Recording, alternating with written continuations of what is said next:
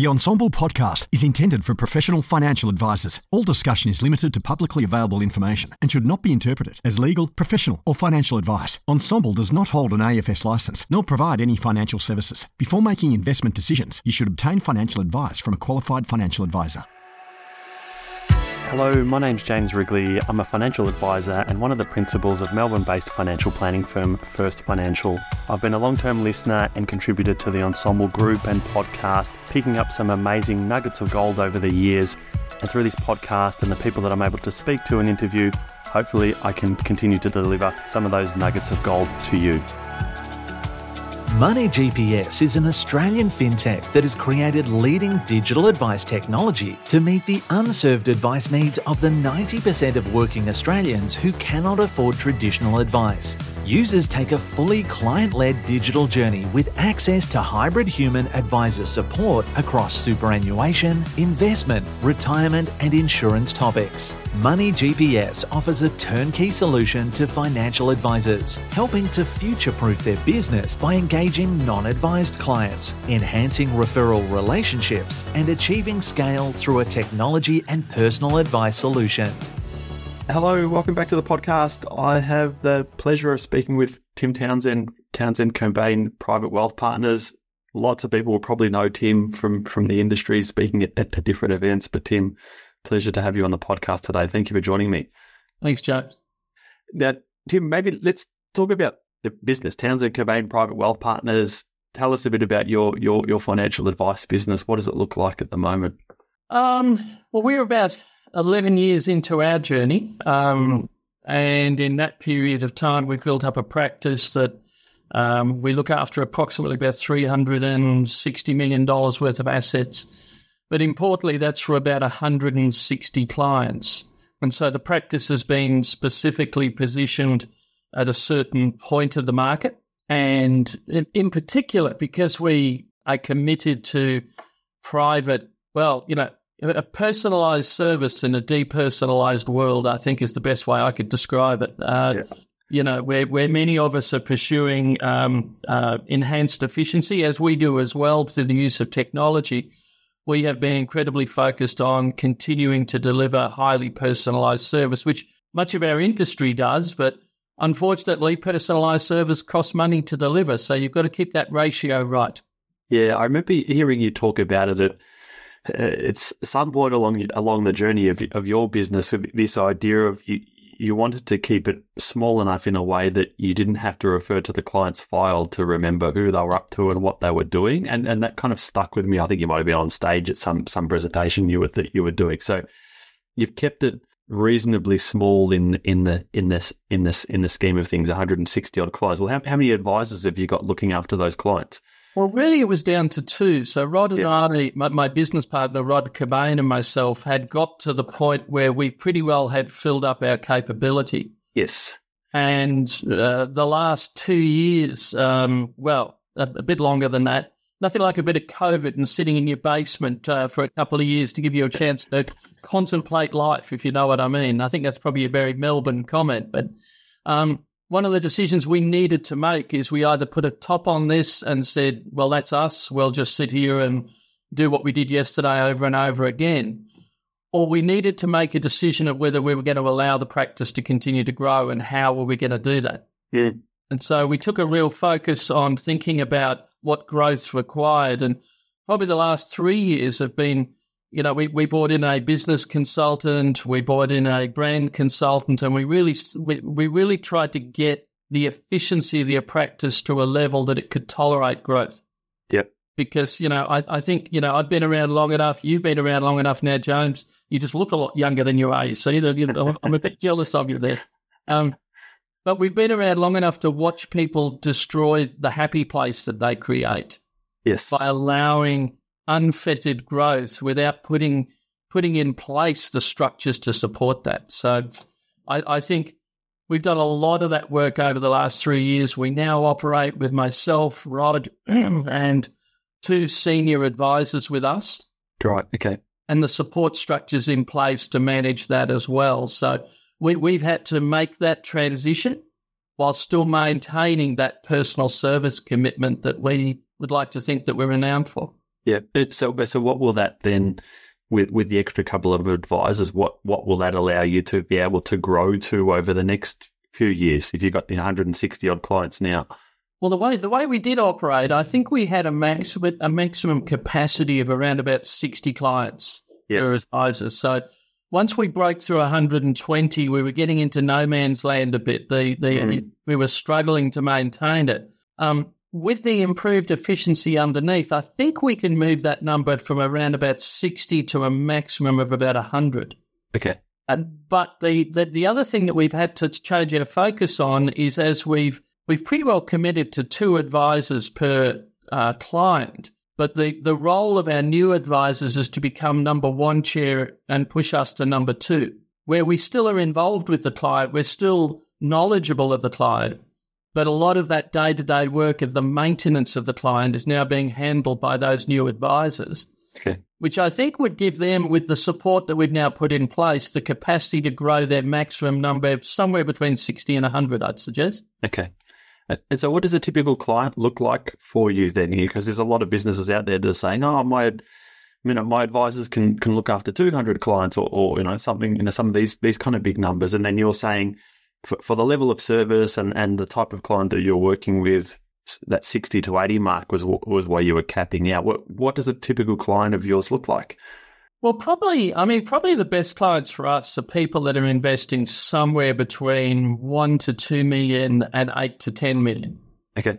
That's just using asset base as an indicator. But, fundamentally, you need to have the capacity, we believe, to be earning $10,000 or more from a client for them to be able to afford to buy a ticket on this bus.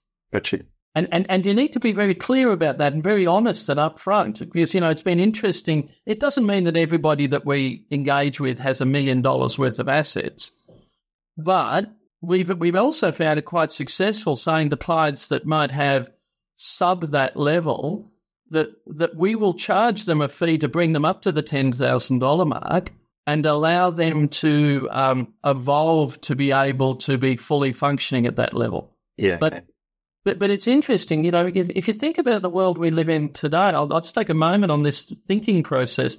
The world we live in today, there is hardly any other professionals in our lives that know who the hell we are, that actually answer their telephone. Instead of hearing those immortal words of, your call is important to us, and if only we were honest enough to finish the sentence, it goes, your call is important to us, but not important enough to employ enough staff to answer the phone. Right. And we all hate it. We all, I do. But when I get that level of service, I despise it. Yes. But we tolerate it because it's cheap, because we think we get it cheaper. And I think that, there's a lot of the thinking that Rod and I went through and challenging each other, pushing each other to be able to articulate this was an important part of forming a practice of this nature. Just about every conference I go to at the moment quotes the statistics, I think, and you can probably correct me if you think I'm wrong, but they say the average number of clients per advisor in Australia is 130. Yes. And we've got to get that to 230. And I look at that and I go, for who? That's not for the client. Yeah. The client's not going to get a better experience at that level, but they will get a more cost-effective experience, because that's the other thing that comes with this type of thinking. You have to be willing to acknowledge that fundamentally we're only capable of servicing 3 or 4% of the population, really. Yeah. We will never solve the really difficult challenge that we as Australians face, that there's not enough advice for the needs that need to be met. Yeah. So what have you done on the efficiency front? Like you mentioned, you've done a bit of work there, Brand, and so forth. But can you talk about some of the internals of your business that you've done to make things a bit more efficient for you to be able to look after more clients? I think number one was recognizing, when you're doing this type of work, you have to go backwards to go forwards. You have to be willing to getting a business consultant in who didn't necessarily bring anything we didn't necessarily know. But I think the expression we use for Philip in the work he does with us, he's our uncomfortable friend. He pushes us, he prods us, he challenges us, he holds us to account, Because if you're going to drive change, you need all of those things. Mm. And I think that commitment then allowed us to focus on saying, right, let's really look at this review process because, 80% of our work is actually maintaining service to current clients and actually building the systems and process behind that to be able to do that more efficiently. And it's been really interesting watching the impact of that. Yep. Okay. We're doing the same on our new business structure.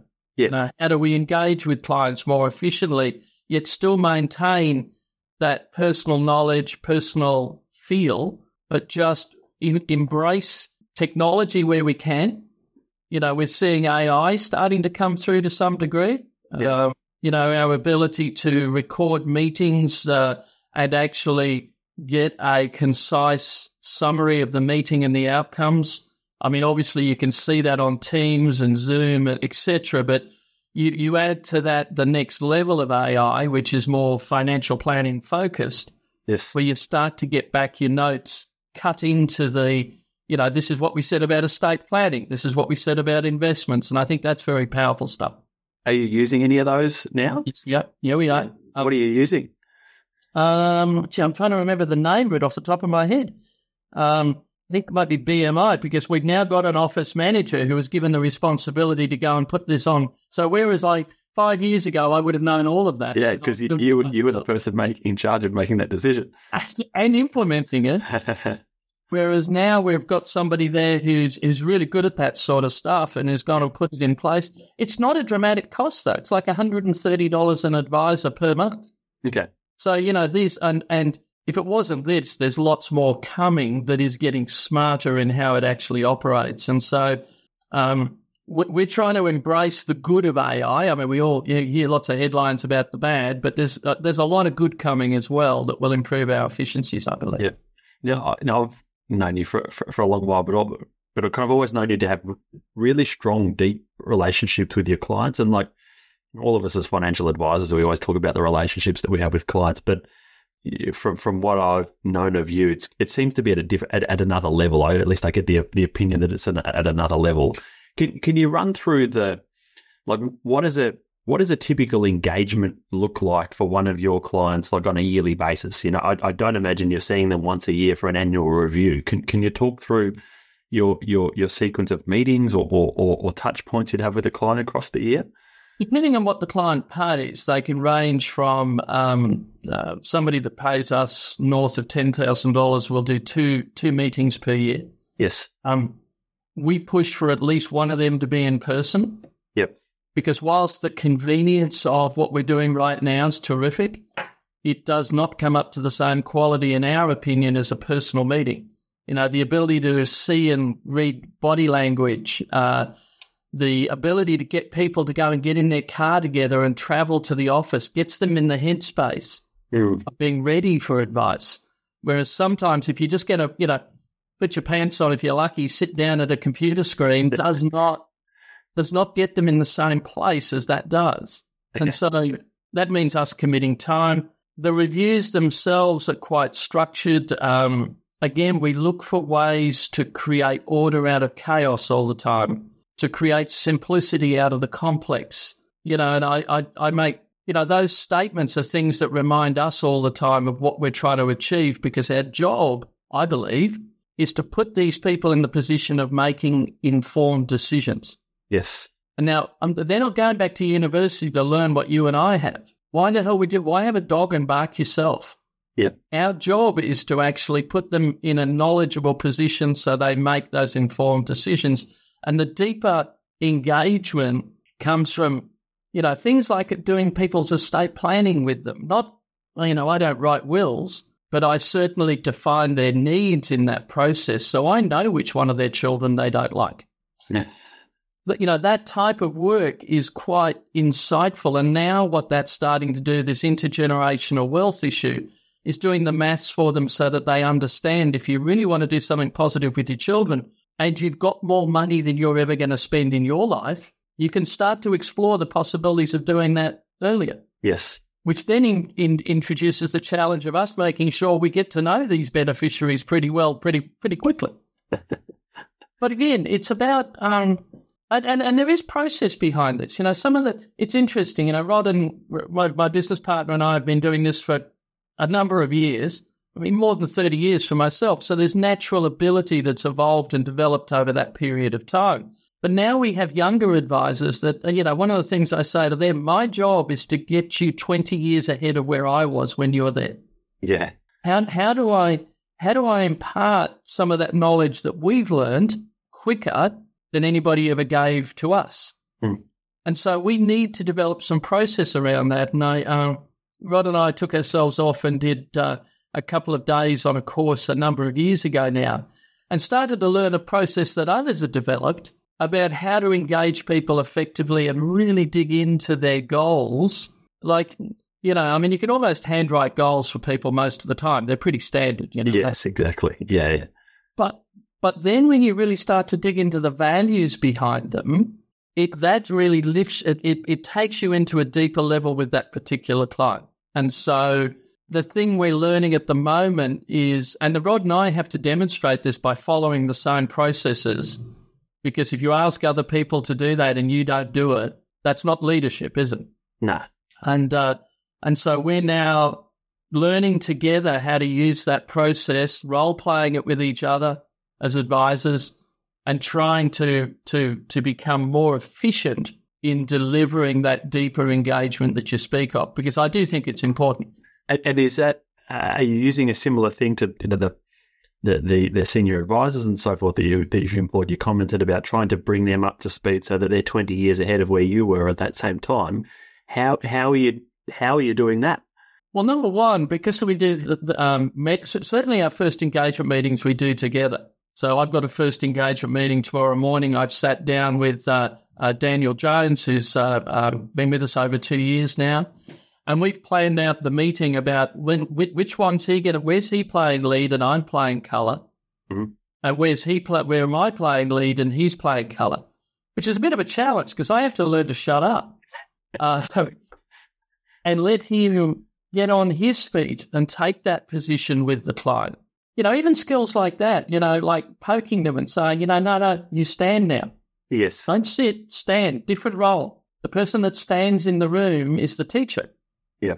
And so if you don't get to your feet, even though you might feel a bit uncomfortable, then you will not take that position with the client. So those are skills that we're sharing and the process we're following about. And I need to give credit where credit's due.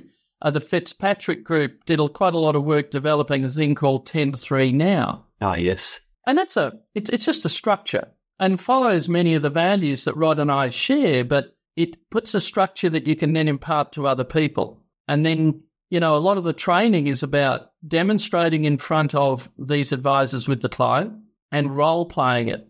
Mm-hmm. If people with great solutions that haven't got the capacity to influence the client to do something with it, to me has always been a very sad indictment for some people. And they're not, it's not good enough to have the right answer. It's got to be the right answer that the client implements. Yep. For it to deliver real value. Yep. Okay. Now, one of the kind of the conferences or something down the road here that I heard you speak at a little while ago, you'd moved to a managed account kind of world in your business. And from what I heard you speak, I actually like the take that you've taken on the implementation of managed accounts. Can you talk about your kind of, I guess, the world that you're in now and what's led you to that type of approach when it comes to the investment advice with your clients? Sure. So I think we're at about 6 or 7 years ago. I'd seen the technology developing, and the technology made an awful lot of sense. But I must admit, 6 or 7 years ago, I had deep concerns about how some people were implementing it, and that was two elements. One is, for 30 years, we've been building portfolios that, this is the conservative bucket, and this is the balance bucket, and this is the growth bucket. And I was doing that back in the 90s. Yeah. And yet I was watching people embrace this new technology and go and build exactly the same as what we've been doing for 30 years. And I'm kind of going, if there are moments of inflection that you've got to really think about what you're doing. So that was one concern I had. The other one was 6 or 7 years ago, people were still trying to hide fees. They were actually implementing managed accounts to try to get a fee, that the client couldn't figure out all the time. Okay. And, I kind of look at that and go, guys, those days are behind us. It's about an efficient way of delivering something more than it is about, if you want to charge an extra fee, charge them an extra advice fee. Just have the courage to put it in front of the client. Mm. But the point I'd make for that was that, so we committed to the idea that instead of building the conservative balanced growth, what we were going to do is we look back at the fundamentals of what it is that we engage the client about. Is it this fund manager over that fund manager? Is it this share's better than that share? What value does that really add to the client conversation? And in our opinion, was minimal. The real decision that you make with the client, and the client needs to make in an informed manner, is this balance between defensive and growth. Yep.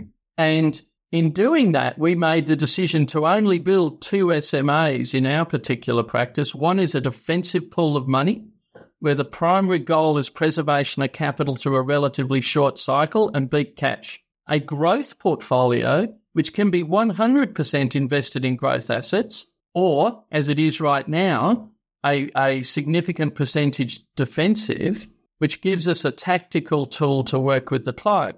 And then your engagement with the client is not just sticking them in a bucket, it's quite bespoke.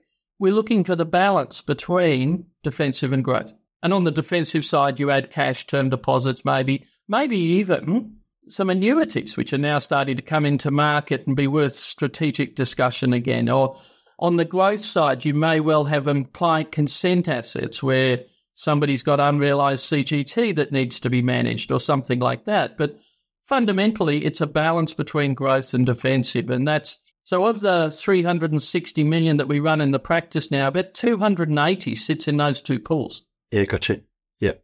So yeah, because we still follow, and I'm sure you do, this idea of the 3 buckets, and you kind of implemented a 3 bucket.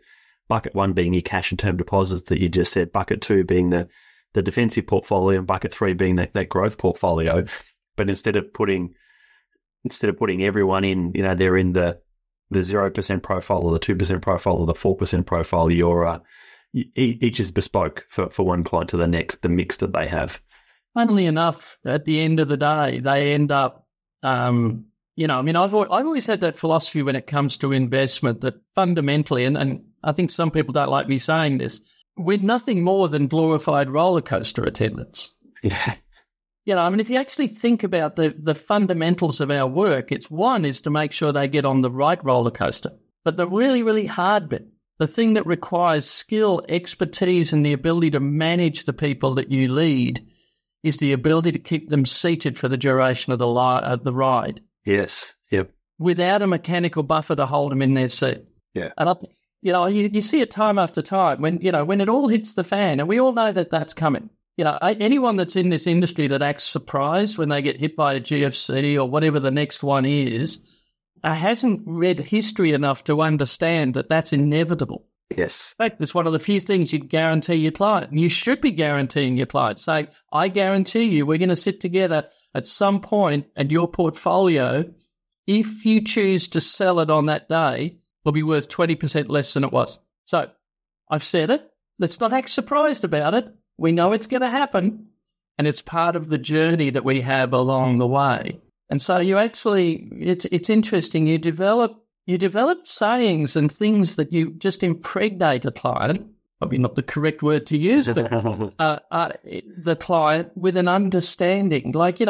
Constantly at the moment, I'm saying, look, what we're fundamentally doing for you right now is taking you from the front of the wave to the back of the wave. We're not smart enough to take you off the wave.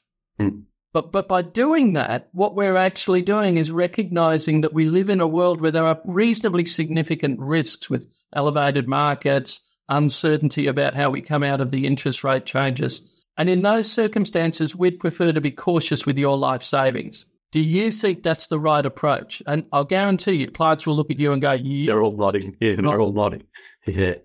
So with the mechanics of, there's the growth bucket and that kind of defensive bucket. Who's managing the investments behind it? Do you have an investment committee that's making that decision? Is it outsourced to Morningstar? What happens behind the scenes?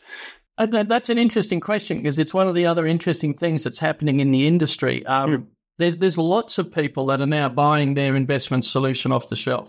Yes. And in fairness, you talk to some of those people and say, I'm glad that you are, because, that's not your expertise and you should be buying it off the shelf. What we actually do is we certainly have somebody that joined us in our investment committee, and we certainly, they live and breathe the markets and things like that and bring lots of knowledge. But what we did was we kept the responsibility for the decision. So we said there's 3 votes on the investment committee. One is our consultant and the other 2 are us. And part of the reason is we wanted to keep the blowtorch to our belly. Because the interesting thing is that if you go too far away from how the engine actually works, it'll really get found out when the bad times come. Yeah.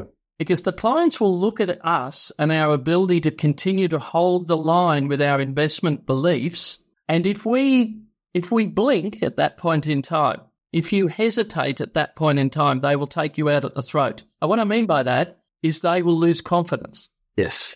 And so nothing wrong with outsourcing, but for goodness sake, stay close enough to it that it fulfills your beliefs, because that's what will be tested on all of us as advisors when the bad times come. Yeah. So 11 or so years in, I get the opportunity to speak to a lot of people as part of this podcast that are often 1 or 2, or sometimes I'm reaching out to them and not even realizing they're less than 1 year into running their business. You're 11 or so years in. Is there anything you'd do differently if you could go back and do it differently after that time? Probably not fundamentally differently, because, I was of an age and experience by that point in time that I'd made enough mistakes that we had a fundamental understanding. And especially having run dealer groups and things like that and met with so many advisors, it was just always such an educational environment. I thank everybody out there that shared a little bit of their journey with me, because you gave me more to me than sometimes you realise. Yeah. Having said that, we could have got on with what we've been doing in the last few years a lot earlier. But at the time, I think in many ways, we'd come out of a corporatizing structure and so forth. We were quite happy just to be Rod and I back to back with a bit of support. Yeah. But now we're getting the joy and excitement of starting to build the business, starting to build the practice into the next chapter, because this is all about, how do I make myself sustainable for another 10 years? And doing the last 10 all over again won't do that. and so, there's obviously work-life balance, all of those things, getting the joy out of watching other people succeed and recognizing that through their success, I will be allowed to be. That's what this next chapter looks like. So that's exciting. But I think for people, they're starting out, not everybody that breathes is your client. What I would say to a young advisor is try to be articulate about where you focus on the value that you add. Understand that clients don't have problems with fees, advisors do. If you are confident about what you believe, if you are confident about the value you deliver, the clients will see it on you, smell it on you, they will recognise it and have confidence in that. And it doesn't have to be the same. And for goodness sake, do not fall into the trap of the pursuit of cheap. Yeah. We are in the business of looking after people's life savings. When the hell was cheap ever meant to be part of that equation? I think you said it well before when you said something along the lines of like a ticket on the bus of the business that you have costs north of $10,000 a year, and you can kind of up. I'm sure you're upfront with that for people right in the very get go. And it's either you're already there, and yes, you can get a ticket on the bus, or if you're within striking distance of that, we're going to work with you to get you there, so that $10,000 might sound like a lot of money, but in exchange for the value and the position that you're going to be in, you're going to be able to afford it, and off we go. Yeah. I think so, and I think being able to and what do you have to do to do that? Role play it with other people. Actually, just sit down and go, give it to me. And the first time you do it, you're bad at it and all that sort of stuff. But trust me, the more uncomfortable you are role-playing it with each other, the better you're going to be in front of the client. Yeah. Well, Tim, thank you for joining me. I know you've got another engagement to get to. We'll maybe wrap this one up a little bit short, but Tim, thank you. Pleasure to catch up with you, and I'll see you at another event sometime soon. James, thanks for taking the time. All the best. Thanks, Tim.